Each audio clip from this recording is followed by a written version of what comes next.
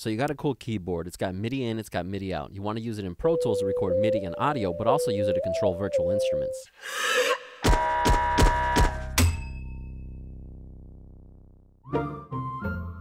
Recently, my producer friend, Trackstabba, he dropped off this MicroKorg synthesizer vocoder, and we got to thinking, sometimes when we're playing keys on the Korg, they're not on beat, so we need to quantize them, and that happens within Pro Tools. And then we need to send the information back out to the Korg so we can get the new audio recorded. And the way to do that is using the MIDI in and MIDI out. So on my Focusrite audio interface, it also has MIDI in and MIDI out. So we went out to the store, we got some live wire cables, which are MIDI cables. This will allow us to send the information out from the Korg into the Focusrite or Pro Tools, and back out the Focusrite, or coming from Pro Tools, into the Korg.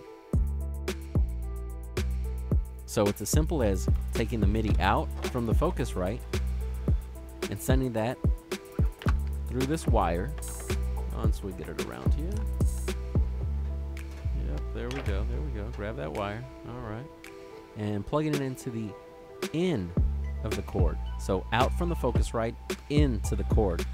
Now we'll take the Focusrite in and send that to the out portion of the Korg. So the information that's going out of the Korg as we play the keys will then be recorded into Pro Tools. Now we'll deal with the audio portion. So this is a Korg analog synthesizer. So what we'll need to do is record the audio.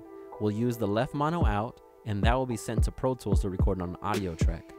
We'll now check to make sure we're connected to the right input and send some signal so we ensure that we're on the right track. Now we see the signal, let's launch Pro Tools. If you have any questions or suggestions, please leave them in the comment section and make sure you subscribe. Once Pro Tools launches, we'll click on the Options tab at the top. From the drop-down menu, we'll ensure that we've clicked on and have enabled MIDI through. Once that's been done, we'll create 3 tracks, an audio, a MIDI, and instrument track. We'll make sure to label these so we keep track of what's happening in the session. Doesn't really matter what you name it, as long as you understand what it is. On the instrument track, we'll load up Mini Grand. It doesn't matter what you load, we just want to make sure it works. Once we have the audio signal coming in, we'll now record a quick track.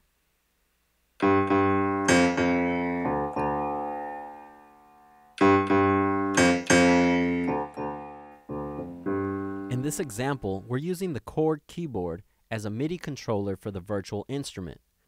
We'll go ahead and take off this front part, and we'll do a quick playback.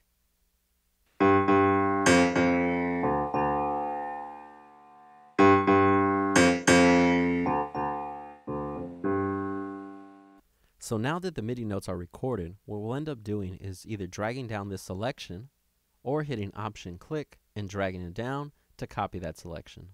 Once it's copied into the MIDI track, the one in purple, Pro Tools will send the information back to the Korg so we don't have to replay the notes that we played first in the virtual instrument, and we'll be able to record the audio.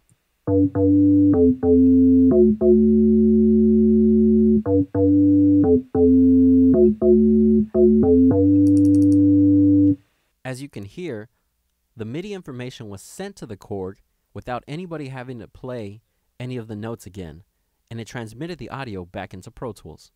Now let's say we wanted to audition a couple of sounds. We'll go ahead and duplicate the tracks here, and then we'll change the instruments as the MIDI notes are being played back.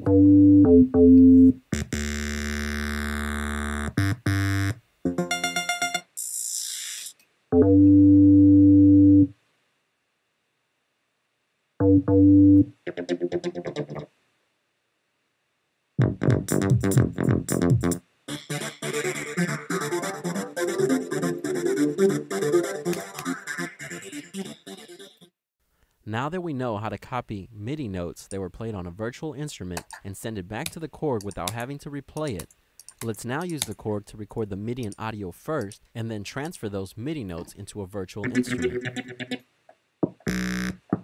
Let's find a sound first.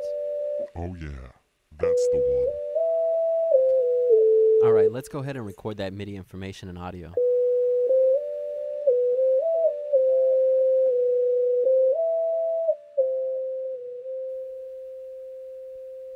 Now that the MIDI and the audio has been captured, let's say it's exactly the way we want it.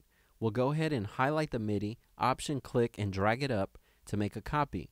We'll then select whatever virtual instrument, in this case it's the mini grand, so that the notes play back without us having to play them. Let's listen.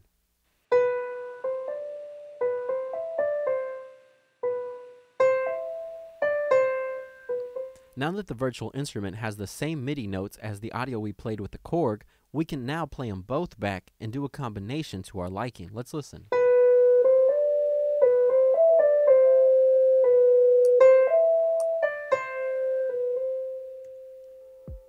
If you enjoyed this tutorial, make sure to check out my other videos. Please subscribe, drop a comment, say hello, let me know you're out there. As always, take care.